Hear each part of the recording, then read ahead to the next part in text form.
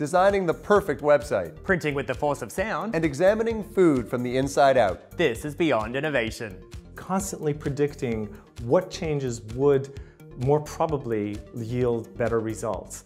And based on those predictions, coming up with new designs all along. And then that is insight that we can take back to the marketing department and say, look, these sorts of changes, these kinds of designs are actually working better. From understanding the way that light reflects across hundreds of wavelengths or channels in a really specific way, we can determine the chemical constitution or composition of different food products, so ripeness or freshness or shelf life or tenderness or the presence of contaminants.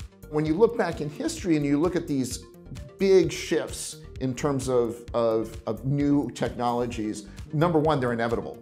And the second thing is the companies that embrace that new technology early, those are the guys who are the real winners.